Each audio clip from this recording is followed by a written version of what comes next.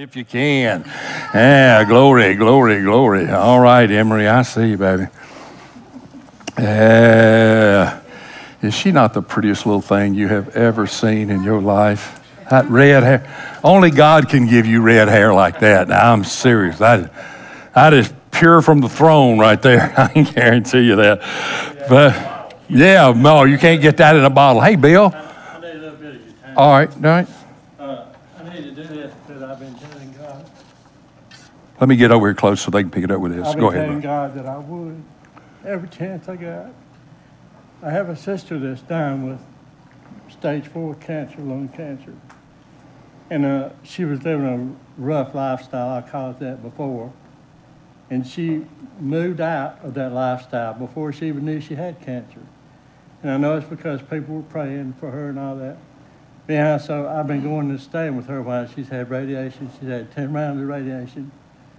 She's had three rounds of chemo, and in August she's going to have 3 more. So I've been going up and stay with her, and she's got such a positive attitude. And anyhow, on the way up there, one time the devil tried to stop me. I'm talking about in a bad situation, wreck. Anyhow, he didn't stop me, and I knew then that I had something that I needed to do. So when I got there, I kind of talked to Sister some, and she was just so receptive about everything I had to say. And she said, yeah, you're right, God's doing that. And I'm just thinking, where is this coming from, you know? And then I'm thinking, well, you've been praying for us, stupid, but what do you expect? Mm-hmm. Pray expectantly, pray expectantly. And so that's why I'm telling this, because she told me that she said, something happened to me before you ever came and before I found I had cancer. And she said, I moved out of my situation. And so I said, well, that's great, that's prayer. So in evidence, when I got in her car to go somewhere, I turned the radio on, and the first thing I heard was Christian music.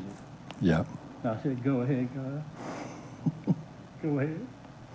So I told God that however he used me and whatever he done in her life, I was going to use it to tell others. It's never too late. Keep your head up.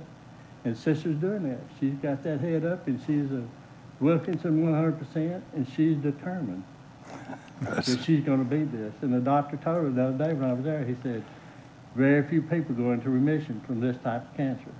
He said, but we're going to fight it as long as we can. And attitude has a lot to do with it. I said, yeah, and God does. God decides. Yes. And so I just wanted to share that because I told him I would, and I needed to. Mm-hmm. So thank you for your prayers. Keep them up. And keep your head up and your eyes on God. Absolutely, brother. Amen. Praise the Lord. Yeah, I tell you what, that is an amazing thing. Of course, Bill's our family, and we know a lot of the conditions that were going on. It is miraculous, the things that happen there, even without any involvement from any of the family or anything. And that's just great, and we pray for that. And we know that the greatest thing in all of our lives is that no matter what happens to us here physically on earth, that heaven awaits us if we know the Lord. And that's the key to everything. And this is not as good as it gets. As a matter of fact, this is as bad as it gets for anybody that's a child of God. This is about as troubled a land as you'll be in if you belong to the Lord. Everything from here on gets better and better, and heaven is waiting for us, and we believe that. And all of our loved ones that know the Lord. So we pray for all of that. We've been in a series for a couple of weeks. This is the 3rd message in the series that I call The Pretender. It's about a conflicted, complicated life. So if you're conflicted and complicated, you're in good company, because the life of Jacob is one that is just unbelievably intertwined with all types of activities. I made the mention to someone, I think it was yesterday, that whatever you wanted to illustrate in the Christian life, good or bad, you could use Jacob as an illustration of it, because his life was just that conflicted, and many things that happened in the life of Jacob are tremendous lessons for us. They give us tremendous insight into some of the greatest values that we have with the Lord, because many people feel that God only uses perfect people, or people that are as near perfect as they possibly can be. And that, yeah, right, Brian, not, yeah.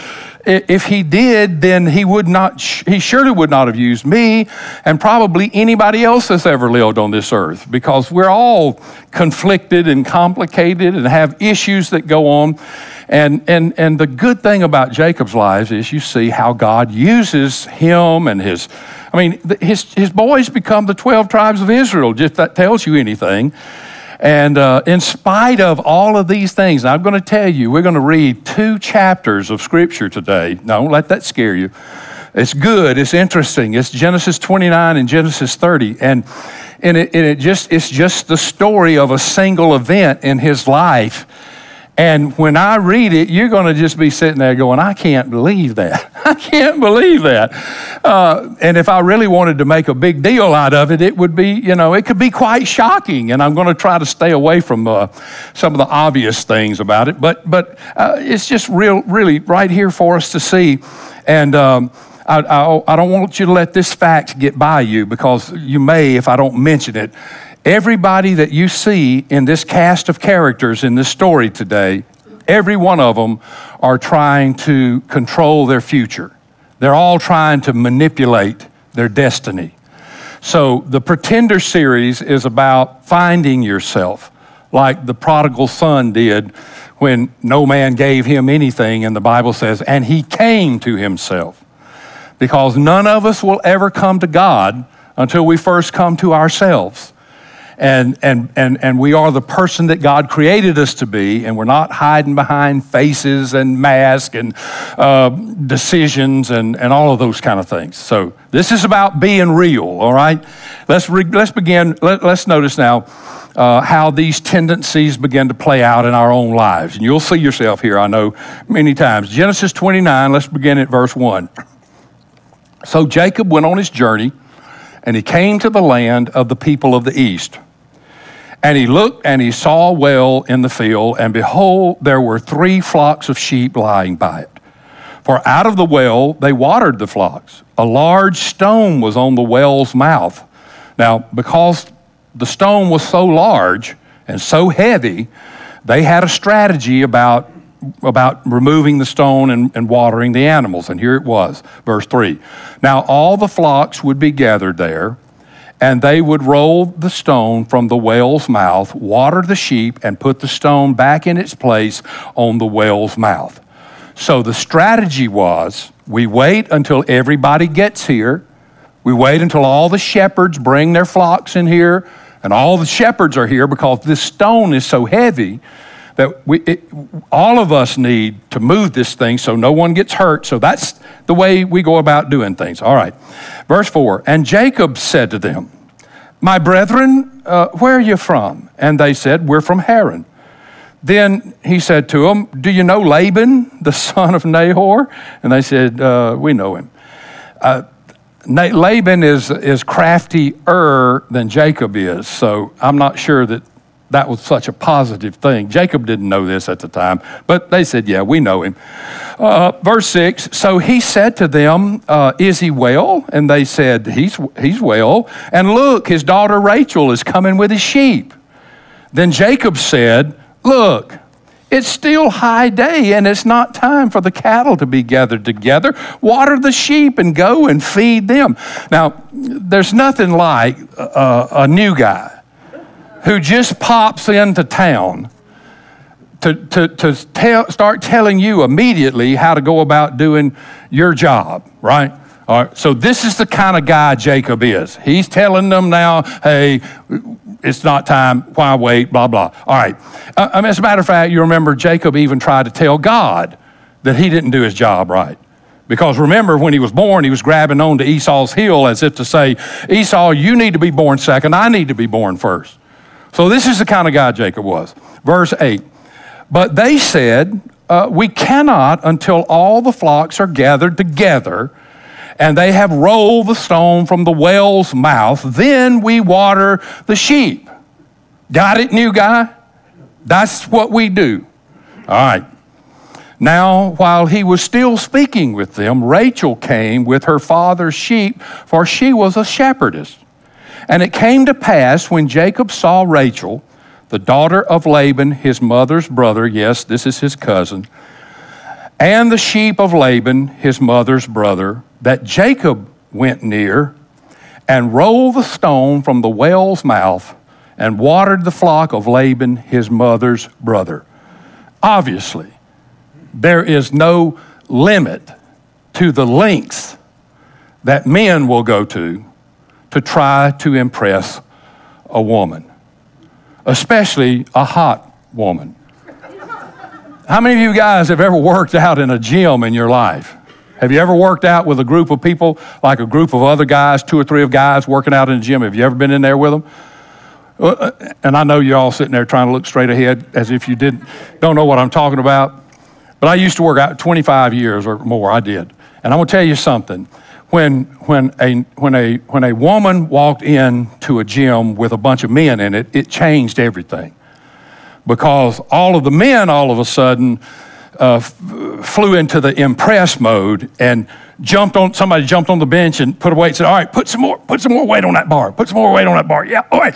Yeah, oh, no, wait, that's not enough. Put that, you got me spot? Okay, yeah. I mean, to impress a young lady is the height of activity, especially, like I said, one that's nice looking, like Rachel is about to be described to you. She is a beautiful woman. And here Jacob is single-handedly goes over to the stone, bench presses the stone, moves it out of the way, says to Rachel, did you see me lift that stone? Yeah. Come water your sheep, baby. I'll water your sheep any day, All right, you got the picture. Verse 11. Then Jacob kissed Rachel and lifted up his voice and wept. What a kiss. I don't know. I mean, this is a pretty forward thing, right? I mean, you just go over there and kiss. Yeah, you see me lift that stone, come here, baby. This was really more of a cultural thing, so it doesn't sound, it's not as bad as it sounds like it was. There's a lot of cultural stuff and a lot of customary stuff. Obviously, some of it was highly emotional, though. All right, so let's summarize so far. Here is Jacob. How old do you think Jacob is here?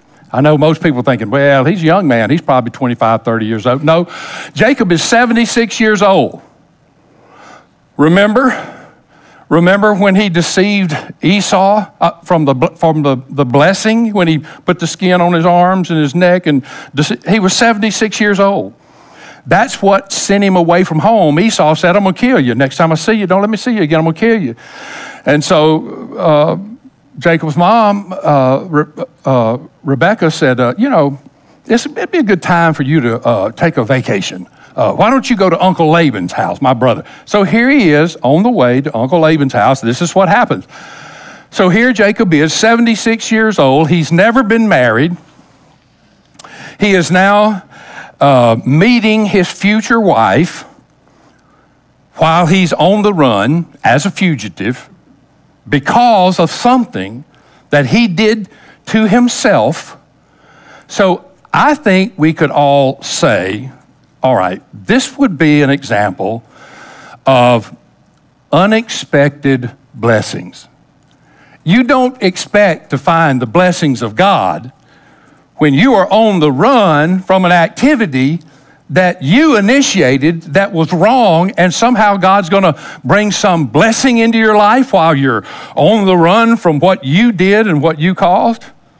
Certainly unexpected blessings. Let's go on. Verse 12.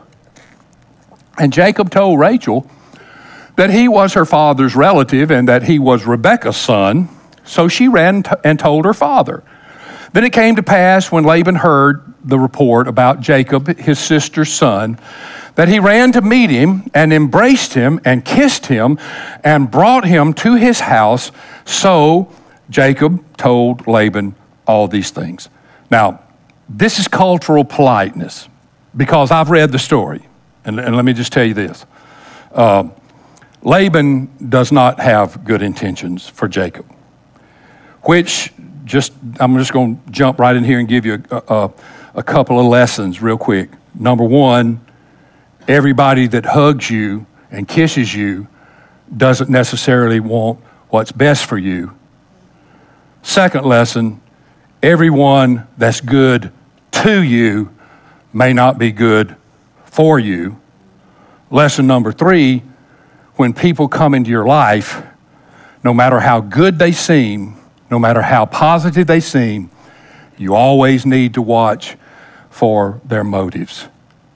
So Laban said to him, surely you are bone of my bone, you are my bone and my flesh. And he stayed with him for a month. Then Laban said to Jacob, because you're my relative, should you therefore serve me for nothing? Tell me, what should your wages be? Name your price. What salary do you want? Let's make a deal. Now Laban had 2 daughters. The name of the elder was Leah, and the name of the younger was Rachel. Leah's eyes were weak, but Rachel was beautiful of form and appearance. So no matter how you try to translate it, I tried to translate it in every way possible. The closest I came to weak eyes being a compliment at all was delicate. Her eyes were delicate. I think this is the Bible's way of saying Leah had a great personality. I mean, it was like, well, what does she look like? Well, she has such a great personality, and she is just sweet. She has a good heart. She's a good woman, And before I say anything and hurt somebody's feelings, let me just mention to you or point out to you that it's the Bible itself that draws the contrast. The Bible tells us that Leah had weak eyes, and what does it say about Rachel? Rachel was, she had a great figure, and she was beautiful. So here's Leah, not much to look at, but a good person. And to make it worse, she has a hot sister, and Rachel's beautiful. She has a great figure, and Leah has weak eyes. All right, so no one has ever accused Jacob of not being a surface level person. So you can expect a surface level person in this condition to go surface level every time, right? So who is it that Jacob falls for? The wonderful Leah, who may not be so pretty, but she has great traits, and she's a sweet person and a wonderful person and a capable person, or the hot girl that he saw down at the well? Well, of course, obviously, he's going to fall for the hot girl. He's surface level. Verse 18, now Jacob loved Rachel. So he said, I will serve you 7 years for Rachel, your younger daughter. She's got to be special, right? 7 years of toil, hard work, hot, cold, just all of that. She's got to be, well, I'll say that, but I'd worked 7 years for Pastor Tanya. I'd worked 50 years for you, doll. Matter of fact, I think I probably already have, hadn't I? Pretty close, isn't it? About 47 years. So, I don't know if any of you other guys could say that, but anyway, here we go. So here's Jacob. 76 years old. Now look, what a catch Jacob is. 76 years old, he's broke. The only thing he had when he left home was his staff. He had to sleep with his head on a rock because he didn't even have a bedroll at Bethel. And now he's out here and he's homeless, but he can work.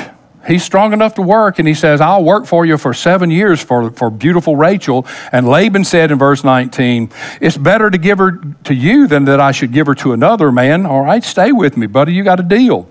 So Jacob served 7 years for Rachel, and they seemed only a few days to him because of the love he had for her.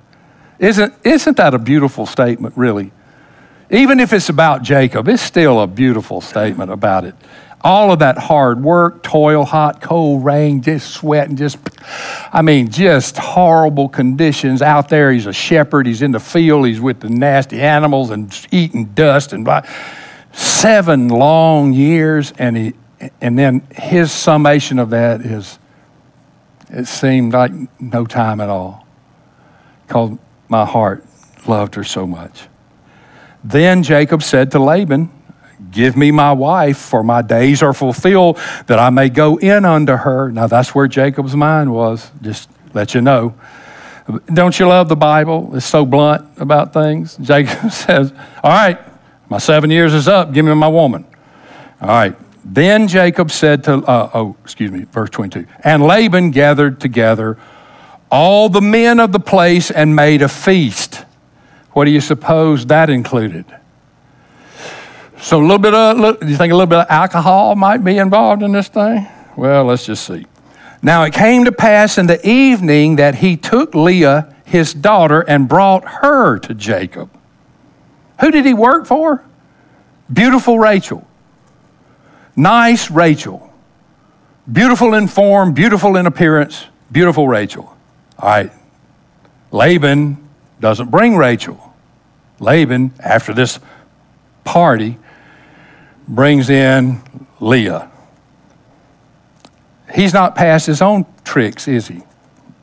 And he brought her to Jacob, and he went in unto her. 2 questions. How dark is it in the Middle East? And number 2, could this have been an alcohol-related incident? Verse 24. And Laban gave his maid Zilpah to his daughter Leah as a maid. She's going to come into play later on. She has 2 of these boys. She has 2 sons by Jacob. This maid does. I told you he's conflicted. Verse 25. So it came to pass in the morning, didn't notice it that night, came to pass in the morning. Isn't it amazing how some things that look so good in the dark don't look the same in the light? And it came to pass in the morning that, behold, it was Leah. I can see Jacob. Behold, it was Leah. It was Leah. And he said to Laban, what is this you've done to me? Was it not for Rachel that I served you? Why then have you deceived me? You've deceived me. Can you imagine Jacob accusing anybody else of being deceptive? You have deceived me. Have you ever opened a gift? Have you ever opened a gift? And when you open it up and you looked at it, you thought, what is it? But then it dawned on you just as quickly that you had to pretend that you knew what it was. And you had to pretend that you liked it, you know. Uncle Laban, why you want to do me this way? That's what Jacob said. Well, Jacob, maybe you're just reaping what you've sown. Galatians 6:7 says, be not deceived, for God is not mocked, for whatsoever a man soweth, that shall he also reap. Maybe you're just reaping what you've sown, Jacob. You're the trickster. Now the trickster has been tricked. I mean, you're crafty, but you've met somebody who is craftier. Maybe you get and you come up and so to speak. Because when you live a lie, your chickens always come home to roost. God will see to it. I'm serious. You're not going to deceive him. You think you got by. Jacob, hey, look, I'm sure Jacob thinks that he's gotten by with all of his shenanigans, that God has let him off the hook somehow, because he's been working for 7 years for beautiful Rachel, and I'm sure that all 7 years he's thinking in the back of his mind, boy, I dodged a bullet with that Esau thing. Whew, man. And God hadn't even moved against me. God hadn't done anything. I hadn't suffered any bad consequences and all of that kind of stuff. Now, let me tell you, God will let you think that. He'll let you think that. But there's always a payday someday. And here's Jacob's payday. Eventually and ultimately, it'll be morning. It's Leah. Yeah. Eventually and ultimately, you face morning in life. All right, let me give you 3 conclusions now based on this story about unexpected blessings. 3 observations and 1 conclusion. All right, here are your observations. Observation number 1. When morning comes, God's grace will still be there, but so will certain consequences. God's grace is still in effect, but so are the consequences of the choices that you've made. Listen, you have the right to make any choice you want to make. The choice is yours. God has given you freedom of choice. You can do anything you want to do, but the one thing you can't do is choose the consequences of what your decision puts into play. Let me share with you just a little quick story about making decisions and what kind of consequences might follow. There was a contractor, big contractor, did lots of houses, had a main carpenter. It was his main man.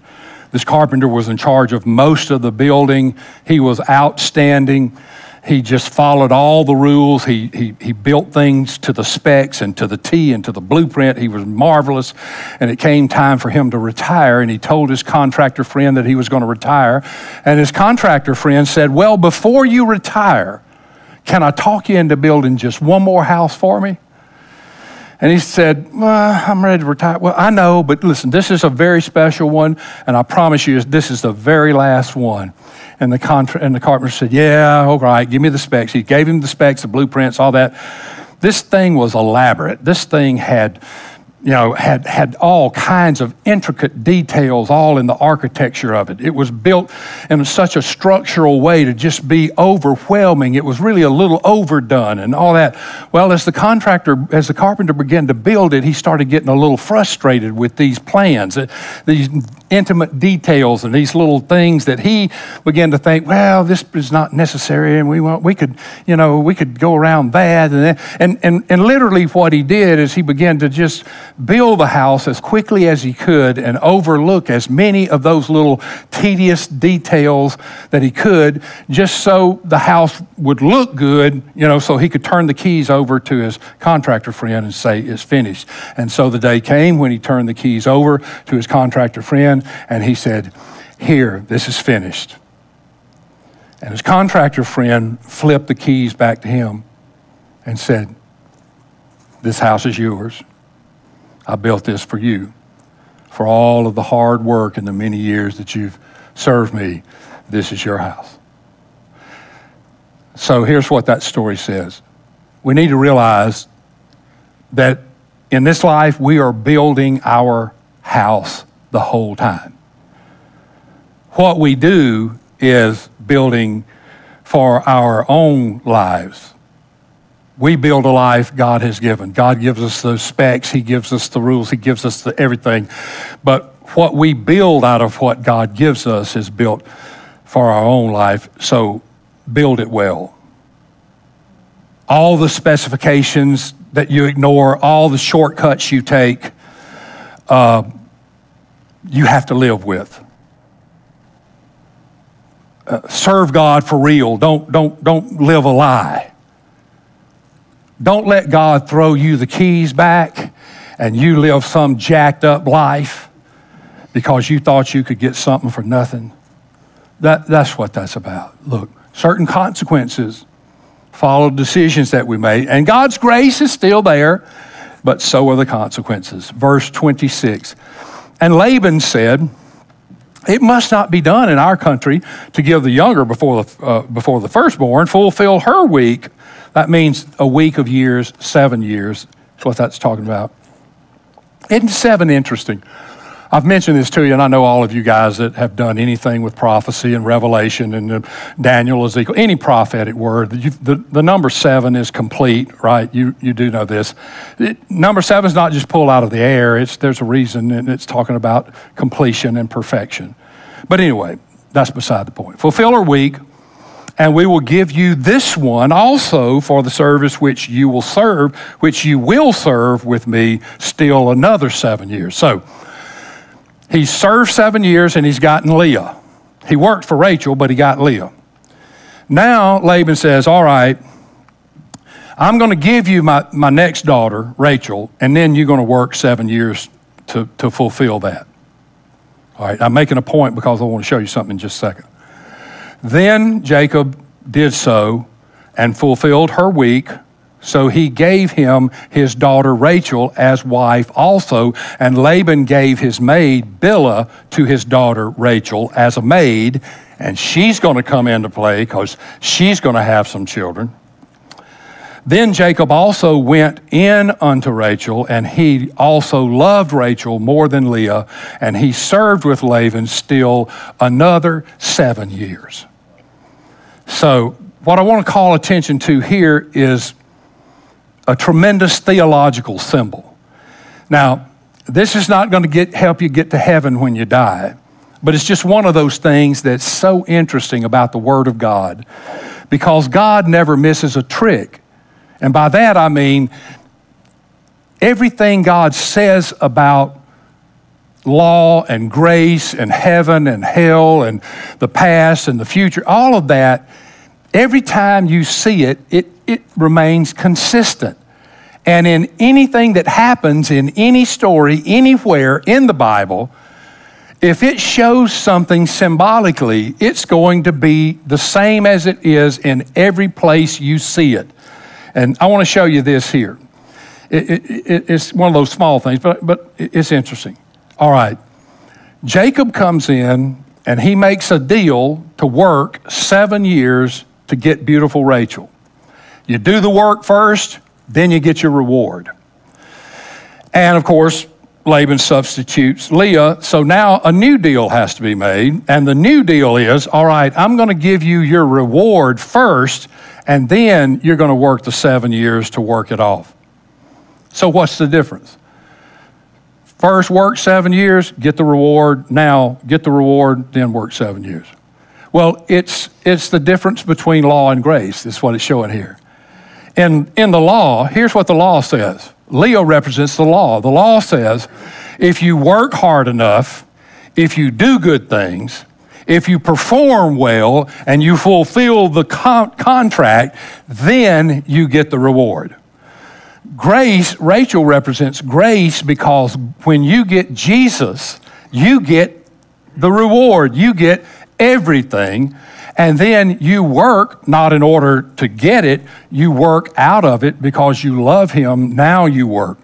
So for the story, it's just an interesting concept that he works 7 years and then he gets her and he has her for 7 years. So it only seems that a few days, he says, because he's got beautiful Rachel, he loves her, and he works not because he has to, but he works because it's a privilege to serve God out of love and not law, out of grace and not guilt.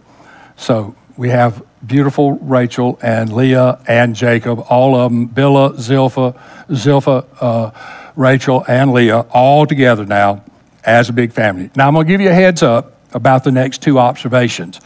The heads up is that I want you to focus on two words in the next two observations. And it's the two words that are the foundational motivators of our life. If you say, what is it that motivates us more than anything? When we wake up in the morning, what motivates us? There are two things that motivate us: approval and achievement. We want to be approved. We want people to like us. We want people to admire us. We want people to respect us. We want to be approved and loved. And then we want to be able to achieve, to be able to produce something in life and to achieve.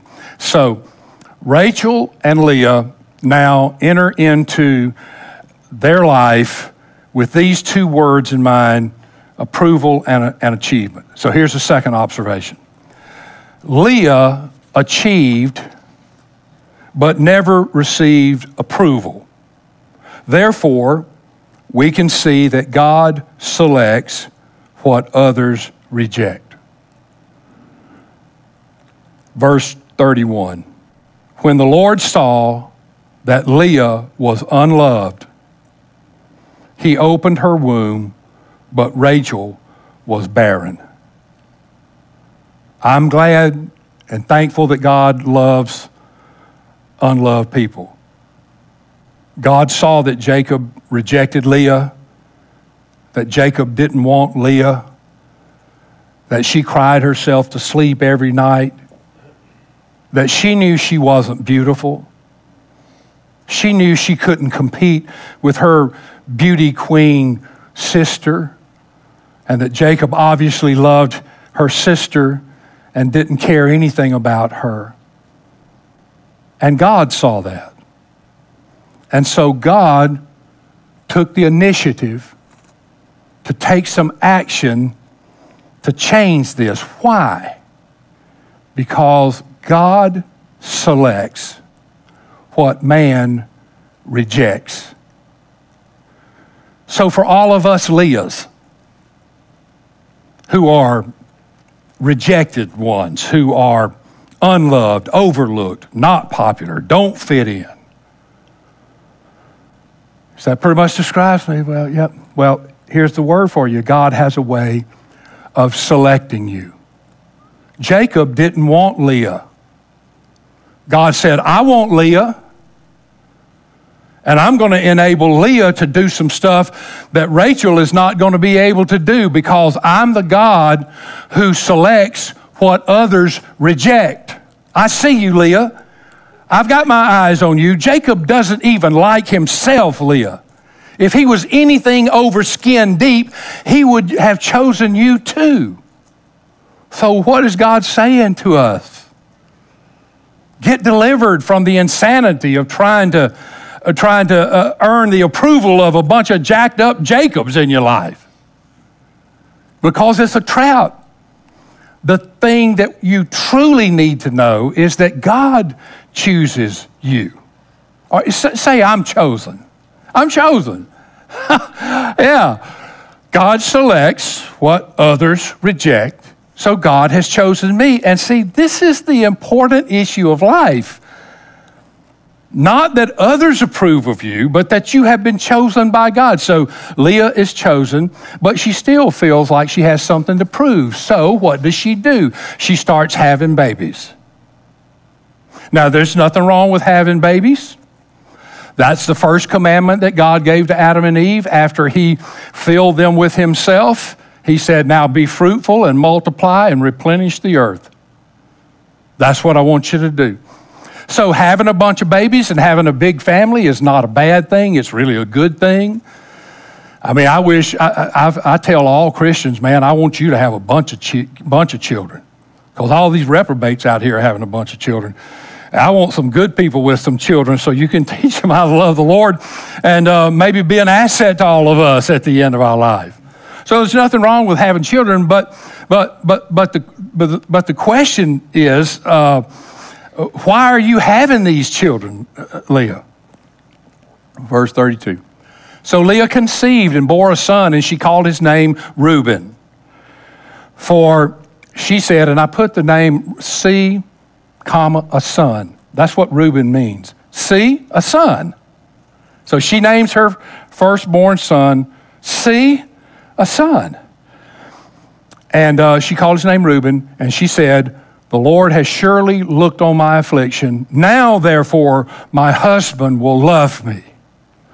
So she names her son, see, I've given you a son. So what is the obvious motive for her having this son? It was to produce something that hopefully would entice Jacob to love her. So, you know, I don't think, certainly no one here is listening today is trying to produce something to cause somebody to love you, right? I mean, you're not trying to produce something in order to gain approval on anything, surely not. Well, she was, and apparently it didn't work, because look at verse 33. Then she conceived again and bore a son and said, because the Lord has heard that I am unloved, he has therefore given me this son also. And she named him Simeon, which means the Lord hears. These names sound familiar because these are the tribes of Israel, by the way, just in case that might have slipped by.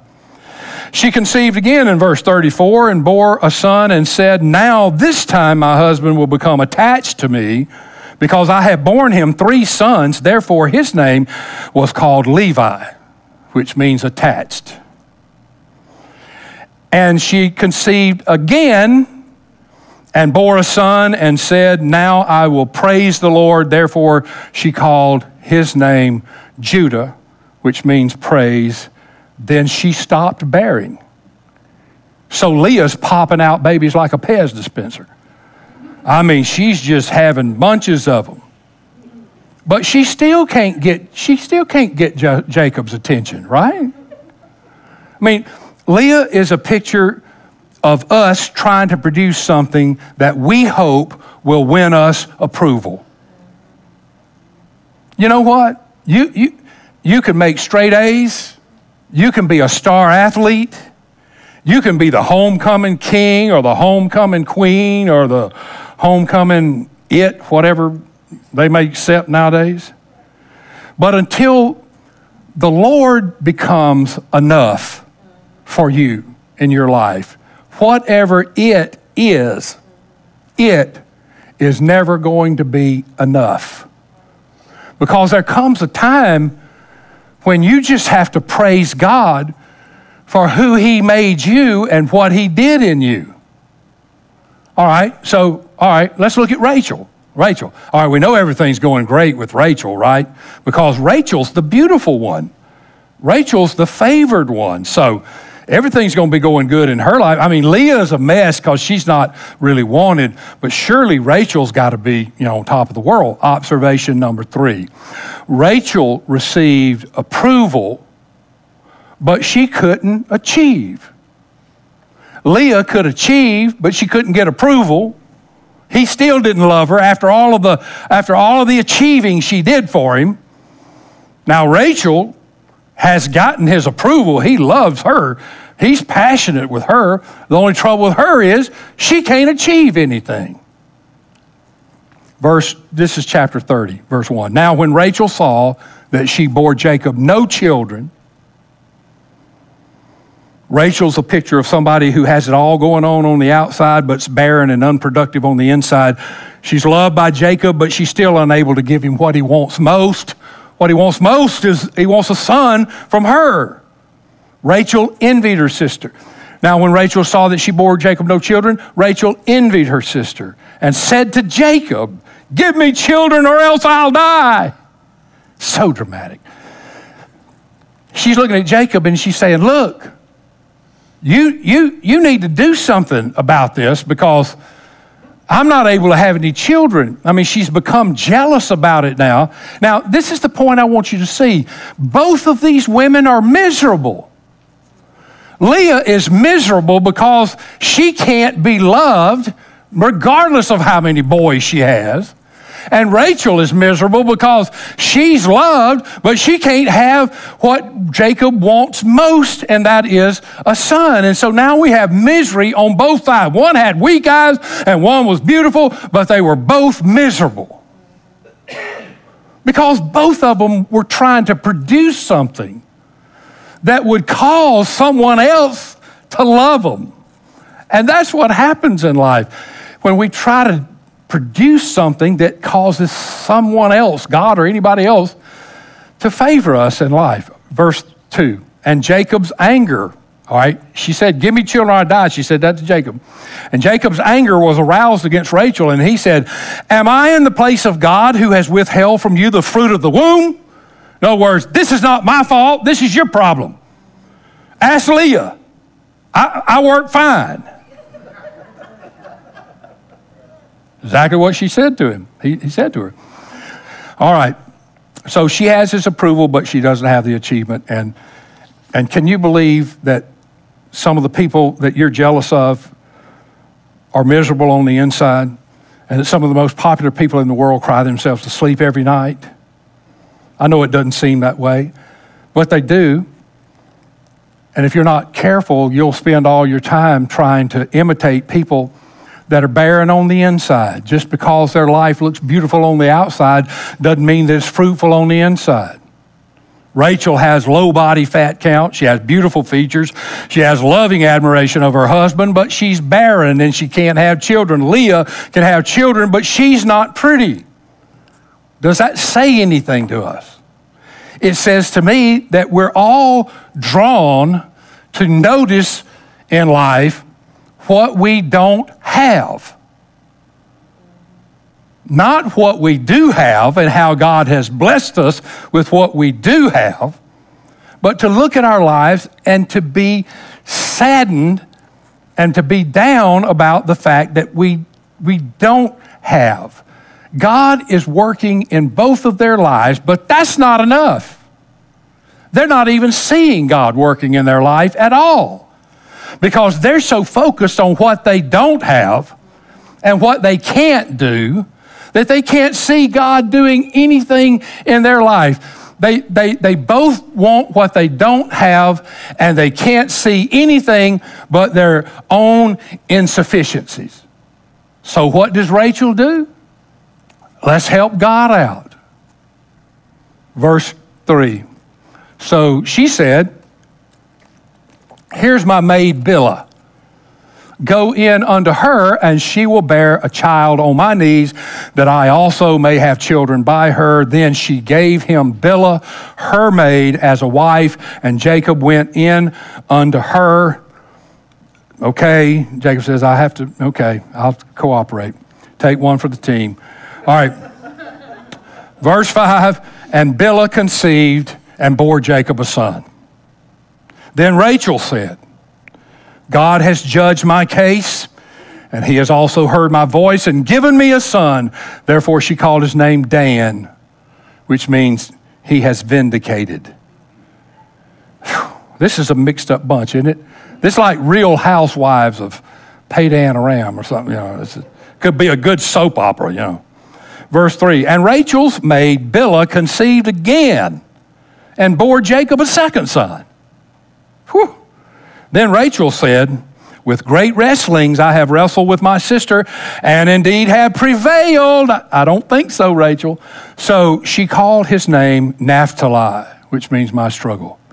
When Leah saw that she had stopped bearing, she took Zilpah, her maid, and gave her to Jacob as a wife.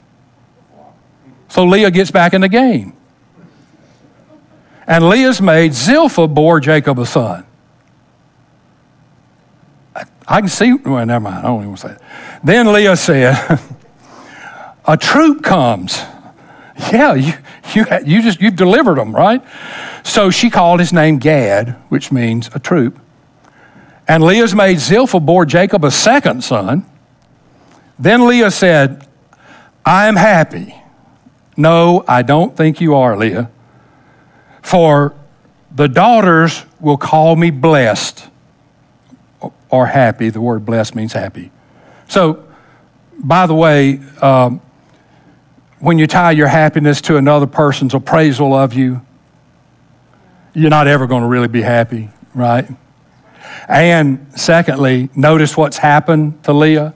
Leah has gone all the way from, I want my husband to love me, now down to, I hope that the other women will see what's happening to me and they will be happy for me. Quite a distance, right? Falling way down. Verse 14, now Reuben, this is a weird little story right here. Weird little subplot. Here it is. Now Reuben, he's the oldest boy of Leah, went to see a son. That's him. Reuben, grown boy. Went in the days of the wheat harvest and found mandrakes in the field. Now, mandrake is a plant. So he finds these plants out in the field, and these plants are supposed to be good for fertilization and an aphrodisiac. So he finds these fertilization plants and aphrodisiac, all right? And he brought them back to his mother, Leah. Then Rachel said to Leah, now remember, Rachel hadn't had one child yet. Rachel says to Leah, please give me some of your son's mandrakes. But Leah said to her, is it a small matter that you have taken away my husband? Would you also take away my son's mandrakes also? And Rachel said, therefore, I'm going to get Jacob to come lie with you tonight. He will lie with you tonight for your son's mandrakes. So now she's selling Jacob, right? All right. Mandrakes and maidens. Mandrakes and maidens. All representing our attempt to control our future, which ultimately only God controls our future. But mandrakes and maidens trying to control. When Jacob came out of the field in the evening, Leah went out to meet him and said, you must come in unto me, for I have surely hired you with my son's mandrakes. And he lay with her that night. And I'm thinking Jacob is entirely too cooperative. I mean, think about all this. And God listened to Leah, and she conceived and bore Jacob a fifth son. All of this stuff going on. Would you think God was involved in any of this stuff? All this stuff going on, this one's getting that one, and that one's giving that one, and this one's taking that one, and this one's having, and that one's having it. And God is still involved. And I've told y'all God is not as picky as we are about things. And he still, I mean, now Leah conceived again. She's going to bear another. These are the 12 tribes of Israel, man. I'm telling you, God's all in it. Verse 18. Leah said, God has given me my wages because I have given my maid to my husband. So she called his name Issachar, which means reward. Then Leah conceived again. Boy, that Leah, she's popping them out. Then Leah conceived again and bore Jacob a sixth son. And Leah said, God has endowed me with a good endowment. Now my husband will dwell with me because I have borne him 6 sons. So she called his name Zebulun, which means honor. Afterwards, she bore a daughter and called her name Dinah, which means avenged. And read chapter 34 of Genesis, and you'll see one of the freakiest stories you've ever seen about some Shechemites and Dinah. I'm not even going to talk about it. Verse 22. Then God remembered Rachel, and God remembered Rachel. Lord bless her. She ain't had a child yet. Leah's had 6. One maid's had 2. The other maid's had 2. She hadn't had a 1. We have 10 children born, and not a one of them belongs to Rachel. God said, I forgot about Rachel. Man, I forgot Rachel. Rachel needs to have it some. And God remembered Rachel, and God listened to her and opened her womb. And I just want to make the point, all that stuff that they've been doing to try to manipulate their destiny, and it all just got washed away with one little fail swoop from God. I mean, all that conniving and all that planning and everything that you did to try to control your future and control your destiny just got wiped away by one little thing God can do that only God can do. And he opened her up, and she conceived and bore a son and said, God has taken away my reproach. In other words, everybody was looking at me like I wasn't even a woman. But now they can't do that because I have a child. So she called his name Joseph. You remember Joseph, the one that became second in control in Egypt and kept Israel from dying out there in the famine? That's Joseph. That name means may he add. May he add. Because Rachel said, I know God's going to give me another son. So she named the one she had, may he add. Oh, and by the way, he did, and his name is Benjamin, the last one. And his name was Joseph, and said, the Lord shall add to me another son, and he did, who's Benjamin. Now, let me give you a conclusion. All right, get past what's happening to you, and you can see what God's doing through you. If you can get past what's happening to you, you can see what God's doing through you. Most of us get so captivated by what God's doing right now that we get so focused on what's happening to us, good or bad, that we get blinded to what God is actually doing through us. I wish I could sit down and talk with Rachel and Leah, really. Not because I'm so smart, but because I have an advantage that they didn't have. Leah wanted approval, and she tried to get it by achieving, but she never got it. Rachel wanted achievement.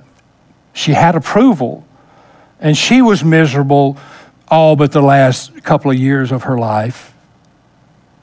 Unfruitful, unproductive. And the advantage I have is that I have the whole Bible. They didn't have any of the Bible. I also have a New Testament that begins with the Gospel of Matthew, and they didn't have the Gospel of Matthew. And Matthew gives the genealogy of Jesus Christ. And it traces the genealogy of Jesus way back to the beginning of everything. And I think if we could show Leah Matthew 1, that she would have been so excited about it, and it would have ended her frustration. Because here's what Matthew says. The book of the genealogy of Jesus Christ, the son of David, the son of Abraham. Abraham begot Isaac, Isaac begot Jacob, and Jacob begot Judah and his brothers. Wait a minute. Judah was the son of Leah, right? The fourth boy, praise. He's Leah's son. Leah was the one that Jacob didn't even want to marry. And if you keep reading in Matthew, in this chapter, you'll find out that so-and-so begot so-and-so, begot so-and-so, begot so-and-so, and so on, and so on, and so on, and so on. And 14 times they'll be there. And then when those 14 are over, there'll be 14 more times. And then when those 14 are over, there'll be 14 more times. And verse 26, and Jacob begot Joseph, the husband of Mary, of whom was born Jesus, who is called the Christ. So Jesus, the Savior of the world, comes from the line of Judah. And Judah came from Leah, the one that Jacob never even wanted. So the Savior of the world was born out of the rejection of a woman who was unloved by her husband. So if you're feeling rejected today, I mean, if you're feeling like you're a failure, if you're feeling like you're unloved, all I'm saying is God is saying to us, look, my plan is to bring forth Jesus in your life out of your rejection, out of your frustration, out of your failures, out of your defeats. I mean, isn't it amazing that God can turn rejection into blessing? And the one that Jacob never even wanted would give him a child that would ultimately produce the one who would save the world. You are chosen, Leah. You are chosen to give birth to praise that's birthed from your pain to produce the presence of Jesus. But what about Rachel? Rachel birthed Joseph. Joseph went on to be second in command of Egypt, and he ended up saving the whole nation of Israel. And Joseph summed up the whole plot of everything we've been talking about in Genesis 50, verse 20, when he said, what men meant for evil, God meant for good. Rachel, the one who could not produce, ended up producing the child that saved the whole nation.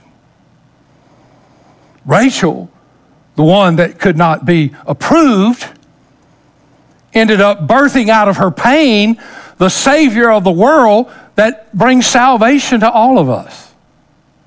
All Rachel, Jacob, and Leah and the other cast members could see when all this stuff was going on, they were just seeing all those babies and all those mamas and all of that confusion and all of that conflict and who could make who happy and who wasn't happy, and that's all they could see. But if we could just open up a map of Israel and just show them the 12 tribes of Israel and how they became the nation through which the Messiah came to bless the whole world. I mean, here's the truth to take away. Your problem today can become God's promise that He'll bless your life tomorrow. And if you can get past what's happening right now to you today, you can see what God's doing through you. And you know what He's doing through you? Unexpected blessings. Oh, you don't see them. You may not even expect them, but they're there. It's like Billy's testimony when he first started. Unexpected blessings.